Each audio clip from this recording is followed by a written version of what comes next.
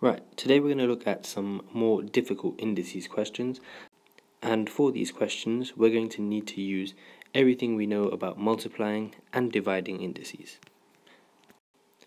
Now this is what you should know already. So when we're multiplying indices we add the powers, when we're dividing indices we subtract the powers, when you have brackets we multiply the powers, then we should know anything to the power of 0 equals 1. When we have a negative indice, the negative means a fraction, so 1 over and then just a to the power of n. And then if we have a fractional indice like this over here, then we do the mth root and then we apply a power of n outside a bracket, and then when it's a minus, then again we just put it as a fraction, so 1 over. So we should know all these rules, and for the questions that we're going to go through now you will need to know all of these. Now for the first one we're just starting very simply. We're multiplying indices here, so when we multiply all we do is add our indices. So this is going to equal a to the power of 2 plus a quarter. Okay, so 2 plus a quarter is just 2 and a quarter, and then if we write that as a improper fraction, then we're going to get a to the power of, and then we do 2 times 4 is 8, plus 1 is 9 over 4. Okay, so that's the first one. Now the second one, when we're dividing indices, if you have a look, we need to minus them. Okay, so we're going to have e and then minus 4 minus 6. Okay, minus 4 minus 6 just gives us minus 10. So that's going to be e to the power of minus 10. Now looking at number 3, we have 3x squared in brackets, and then we have a cube outside the brackets. Now what this means is we need to cube everything inside the bracket. So we can break this down into 3 cubed, and then we have x squared, and we're cubing that as well. Okay, so what we're going to get is 3 cubed, which is 27. And now when we have indices like this in brackets, just like up here, we multiply the powers. So we're going to have x to the power of 2 times by 3. So if we simplify that, that just gives us 27x to the power of 6. Looking at number 4, straight away when we see this negative, what we should do is write 1 over. Okay, so change it to a fraction. So it's going to be 1 over and then 2q cubed and squared. Okay, so that's what we have here. So all I've done is just rewrote it using this minus power, because the minus power means 1 over. Now let's sort out the bottom of this fraction. So down here we're just going to square everything inside the brackets. So that's going to be 2 squared and then q cubed squared. Okay, so let's be careful here. We're going to have 1 over and then 2 squared, which is just 4. And now again we have indices in brackets here, so we need to multiply them. So it's going to be q to the power of 6. Now for number 5, we need to work out what's in this bracket first. So we have a division, which means we're going to subtract the powers. So this is going to be c, and then we're going to do 10 minus 2. That's inside our brackets, and we have this quarter, which is outside. So c to the 10 minus 2 is just c to the power of 8, and we still have the quarter outside. Now when we have indices with brackets like this, we have to multiply the powers, which means we're going to do c, and then we're going to have 8 times by 1 quarter. So that equals c, and then 8 over 4, and 8 divided by 4 is just 2. So our final answer is just c squared. Now looking at number 6, we have 9p to the power of 4 divided by 4y squared. Now we can't simplify any of this inside the brackets. So what we have to do is just use this half out here. Now when you have a half, that means we're going to square root everything. Okay, so if you have a look down here, we just have a 1 on the top, so this is just a 1, which means just to the power of 1, which is just nothing, and we have a 2 here as m. Okay, and the 2 means we're going to square root everything.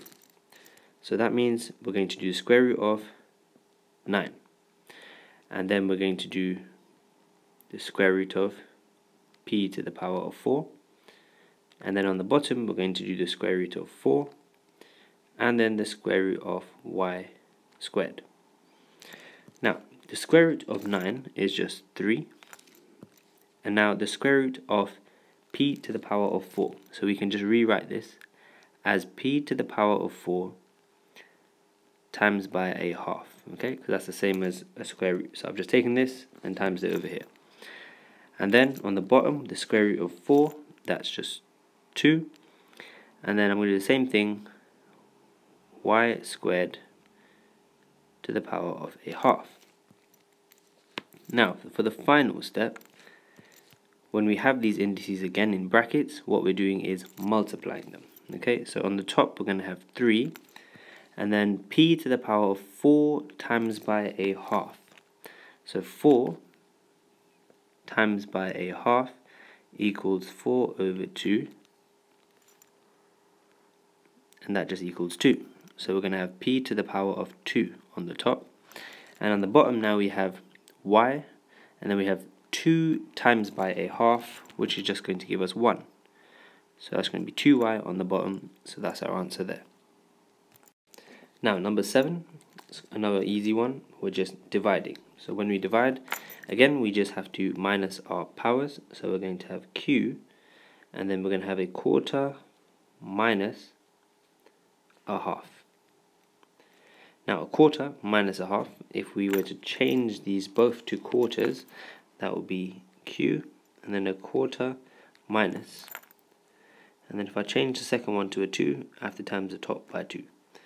So that's what it is there, q, and then we have a quarter minus 2 quarters. Okay, that's the same as a quarter minus a half, and that gives us an answer of minus 1 quarter. So our answer is q to the power of minus a quarter. Now for number 8, it's a little bit more tricky. We need to take this step by step. So we can keep this 2 to the power of 4 just as it is. Now this over here, we have 1 over the cube root of 2. Now whenever we have 1 over, that means it's a minus power. Okay, so we've got a power of minus something, and now it's the cube root. So the cube root of something is a third. So we can rewrite this whole fraction here as this over here, 2 to the power of minus a third, and then times this by 2 to the power of minus a half. Now if we have a look, they are all multiplications, so we're going to add all of these indices together. So we're going to have 2 and then 4 and then minus a third and then minus a half. Okay, because if we do 4 plus minus a third, that's the same as just 4 minus a third. Okay, and it's the same for this one over here. Now 4 minus a third and minus a half. So to minus all of these numbers, 4 minus a third and minus a half. 4 as a fraction is 4 over 1. Now we need to be able to minus all of these fractions, so they need to have the same denominator. Now we can change all of these denominators to something out of 6. So for the first fraction, to change 1 to 6, I have to times by 6. So I'll do the same to the top. 4 times by 6 is 24. So 24 there. And now 3 times 2 gives me 6. So I do the same to the top. So that's going to be 2. And then I times 2 by 3 to get 6. So on the top I'll just have 3 here. So I have 24 sixths minus 2 sixths. That's going to give me 22 sixths. And then minus 3 from that, that's going to give me 19 sixths. So my answer here now is just going to be 2 to the power of 19 over 6. So be careful, your fraction work needs to be very good there, okay? So you need to be able to minus these fractions up here. And to do so, make sure you have a common denominator. Now, moving on to number 9. We start with the top of the fraction, which just stays as x to the power of 4. And then looking at the bottom, this here is a cube root. Now, when we are cube rooting something, we can rewrite it as the power of 1/3, just like that. So now, we'll keep the x to the 4 on the top. The cube root of 8, okay, because that's what the third means, so we're going to cube root 8. And then we're going to times x just by 1/3, so that's what we have there. And now the cube root of 8 is 2, and x to the power of 1/3 just stays as x to the power of 1/3. And now what we can do is bring the x's together, because this in the middle is a divide. Now, x to the power of 4 divided by x to the power of 1/3 means all we're going to do is do x to the power of 4 minus 1/3. Okay, because when we divide, we need to subtract the powers, okay, just like it says up here. And so if we do 4 minus 1/3, then what we're going to get is x to the power of 3 and 2/3. So 3 times 3 is 9, plus 2 is 11. So x to the power of 11/3. So our answer here is going to be x to the power of 11/3. And let's not forget we have this 2 on the bottom of the fraction, so we just divide it by 2. Now, the last example I'm going to do is this one over here. So we have a fraction this time, and a fractional indice as well. So for a starter, all I'm going to do is just rewrite this. So on the top, n to the power of 5, and then we're applying a power of 3/2, and then we do the same to the bottom, 100 to the power of 3/2. Now we can simplify the top straight away, because when we have indices like this, when we have brackets, we just multiply the powers, okay? So what we have to do there is n to the power of 5 times by 3/2. And on the bottom, we still have 100 to the power of 3/2. Now, 5 times by 3/2, we do 5 times 3, which is 15, and just divide it by 2. So this simplifies down to n to the power of 15/2. Divided by, now this 2 means we're going to square root 100. Okay, so be careful, have a look here. The m means what we are square rooting it by. So that's going to be the square root of 100.